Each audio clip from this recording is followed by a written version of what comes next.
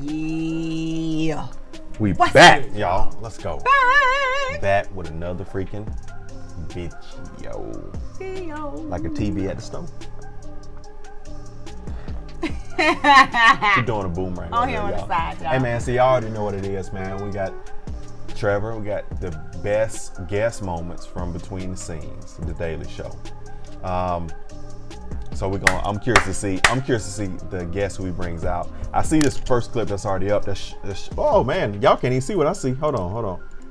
You gotta do it over. No. Okay. No. So we do we're gonna do the best guest moments, like I was saying, but y'all see this first clip is Oprah, so I remember she did this one. This one was pretty good. Oprah. We saw this on one of the other ones. Yes. Oprah. Got my mic. Yeah, so she was going anyway. Don't be greedy. But. I mean, this is like just a moment where we get to hang out. I know you're dying, so we'll do this. 2 questions. I'll take one from this side of the audience and one from that side. Something you've always wanted to ask. Don't ask her what her favorite color is. Think for a moment. I'll ask her one question first, just to get us on so you can think for a little bit. Just one from this side, one from that side. This is your the best behind question. the scenes thing you do, right? Oh, this is between the scenes. Between Yeah, the scenes. we'll just hang out and do it. Okay, This is good. like it's funny. Yeah. I didn't know you talk to your audience. Yes. Yes, this is me. I just hang out with the real people. Isn't that cool? I love it. So are you kidding me? I love it. I wanted to know one thing. You are Oprah Winfrey. You have been very wealthy for a long time. You've worked hard to get there. I often wonder how much normalcy there still is in your life. Like, how many normal random things happen to you? Like, when was the last time your phone ran out of battery while you were speaking? Does that ever happen to you? No. Okay. Like never. Like, so for instance, has there ever been a moment where you're in the bathroom and then the toilet roll is done? No. Oh no. What is the most? No, you know why? Because at my house, I don't know if this happens at your house, but at my house, when Oprah, only at your house, and everybody who is wealthy as you. the toilet roll is checked regularly, and when it's been checked, like after you go into the bathroom, yes, somebody will come in and it's folded into a little triangle. Like yes. you live in a hotel? Yeah, it's like folded in a triangle every time. Okay. We'll take one from each side. No, I will tell you though, something's very normal that you wouldn't think. Okay, let's go. I travel with my own. Bread, and I bring my own avocados. Are you serious? Yes, I do. So I have an avocado orchard. So I think it's the story got not normal, Oprah. You just said I'm going to tell you something normal. Then you said I have my own avocado orchard. Okay. So I think it's ridiculous to pay for avocados. Which is why you bought your own orchard? Are you kidding me? Come on now. That's not a normal story. Okay, all right. I made my own avocados because they're too expensive. Okay. Another thing, very normal. The one thing I will not do is send my underwear out to be washed or cleaned. Wow. No. Okay, that's yes. You know why? My grandmother would love that. Because She's it's $5 for a pair of panties. That's the reason? That's the reason. Oh, my grandmother would say, like, so for instance, you know when you put the washing in the basket and everything? And so everyone in the family, so I would do washing, then my cousin would do, everyone would do it, and then sometimes I would throw the underwear, and then my grandmother would come and then she'd be like, Trevor, you want people to know your secrets. Practice yourself. No one must know your secrets. All right, that's good. We're going to get Oprah out of here, so we're going to get 2 questions. Yes, right at the top. Now, from Gypsy, would you ever open a school in the United States? Yes, I'm actually thinking about it. I'm actually thinking about where. And the reason why I called it the Oprah Winfrey Leadership Academy for Girls in South Africa, because even then I was thinking this will just be one. This will be like the satellite school, and then I will do others. But it's taken me a while to get it right. It took me about 10 years to actually get it right. So thank you for that question. I'm actually thinking about it, where to do it. Yes, ma'am. I just wanted to find out from you, because I've been mental health trained, mental health first aid trained.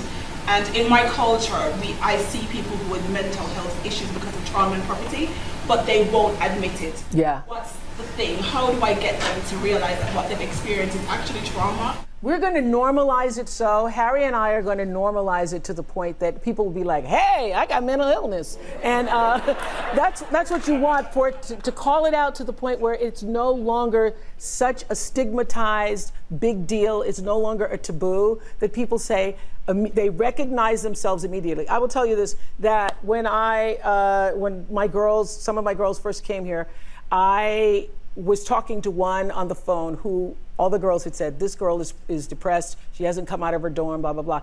And we, on the phone, Googled all the symptoms for depression. And this girl, who's now, by the way, doing very well, but said to me, I said, so you're every single symptom of depression.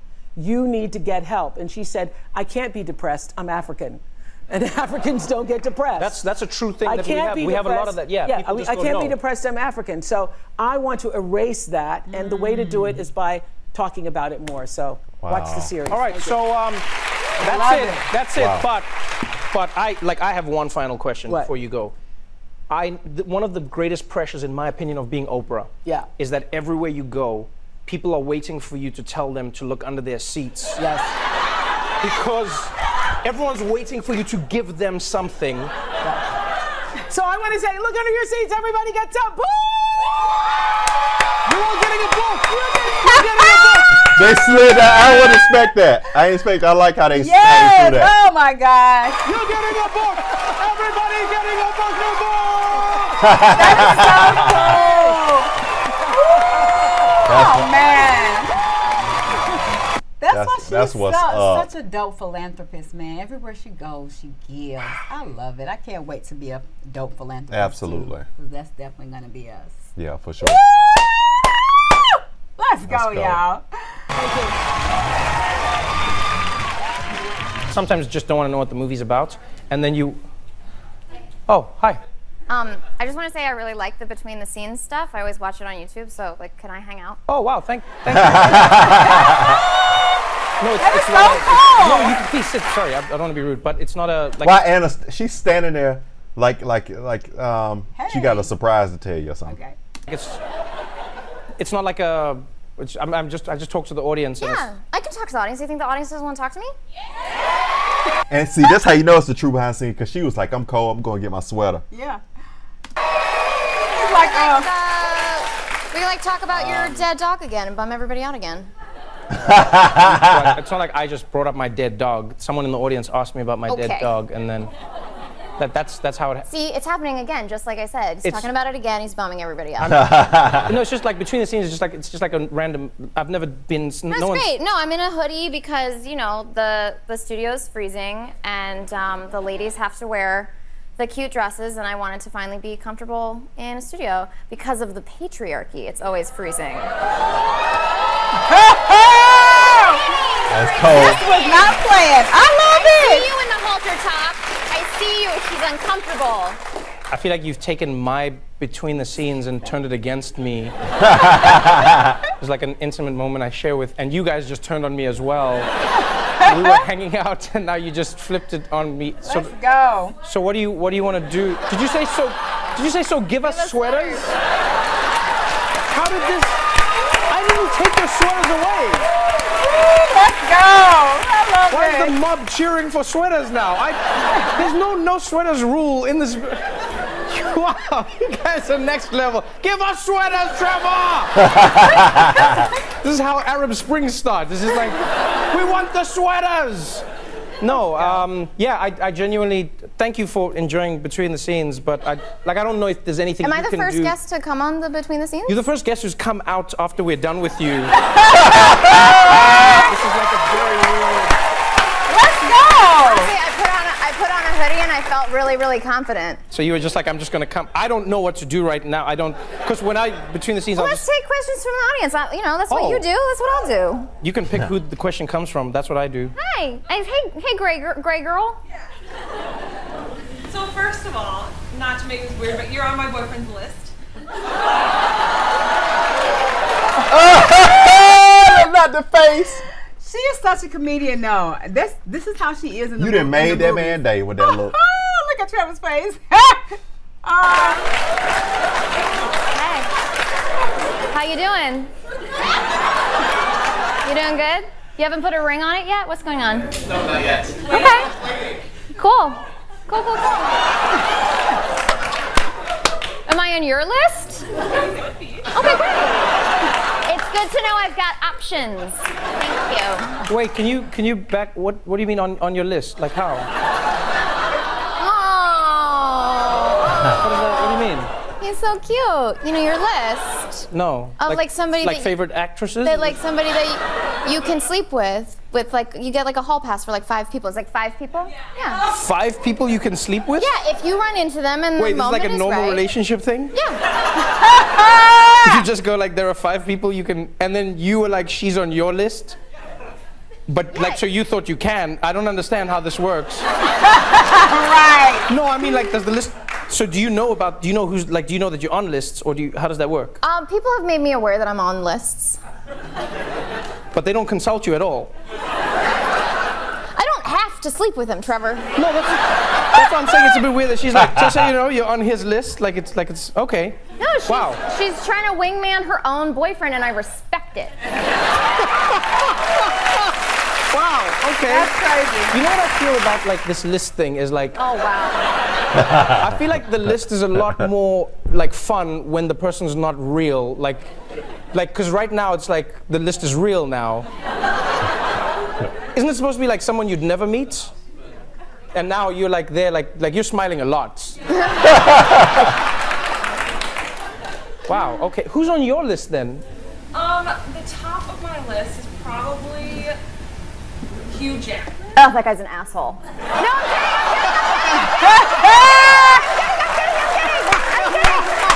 I'm kidding. I literally say that because he's one of the nicest people in Hollywood. That's why I can make that joke. He's too nice, and he's like Australian nice, which makes it even worse. He's like super, oh yeah, nice to see you again, oh yeah. So, who else? Bon Jovi. Okay, Hugh Jackman, Bon Jovi. Yeah. Who else? Who else is on the list? You, sure. No. Don't put me on your list. Don't put me. I don't want sympathy list. Don't you sympathy list me. But that's what it kind of sounded like he was trying to say at first, right? Right. Yeah. But she's naming some old names. Well, Hugh Jackman, Bon Jovi. Maybe that's what she like, boo. That's her list, okay? She did the third. Who's gonna be the 5th? You know, maybe Abraham Lincoln. Ooh, I didn't even know they had lists. What's this about? I guess when you are married, you don't even know. No sympathy list. I don't want sympathy. I want like thought out lists. Hugh Jackman, Bon Jovi. Anyone else? Matthew McConaughey. Matthew McConaughey. Well, it's funny you say that because. Uh-oh. No, he's not here. I know, right? You guys thought I was going to bring out Matthew McConaughey. Yeah. And he was just going to walk up to you and be like, all right. John before the show, and I was like, so what are you going to do while we're setting up? And he's like, well, I can just hang out with the audience and they can ask me questions and stuff. We're just ordinary people.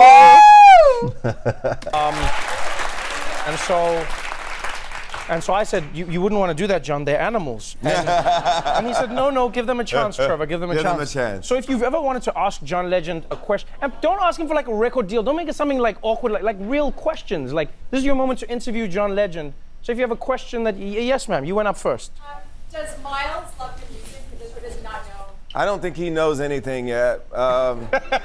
My daughter's very aware of my music. She requests it, finally. When I made the Christmas album, she started requesting my music from me, so she'll like ask to listen to Dada's Christmas music. Oh, that's nice. In April, any time of year, she doesn't care. So I've been listening to my Christmas album for like 8 months now.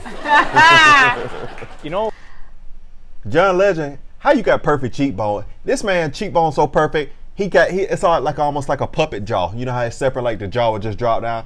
Oh, Merry Christmas. Stop it. Now you have me staring at the man's cheekbones. Oh, can I tell you what I found really amazing is so Chrissy Teigen, John Legend, these guys are like hashtag couple goals. Everyone envies you. No, you seem like you have the most fun together, and then I feel like you have the perfect kids because because your daughter looks exactly like Chrissy. Like you go like, this is mini Chrissy Teigen. And then your son, the first time I saw the picture, I thought Chrissy Teigen had done a face swap. And I don't know if you see like... He looks a lot like me. He is you. He has my personality too. Are you serious? So far, yeah. Do you think either of them will get into music? You know, we'll see. I would love it if they loved music, but I'm not going to pressure them. I'm just going to be like, you know, you have to go to piano lessons. You can be an accountant, but on the piano. 1 + 1. Anyone?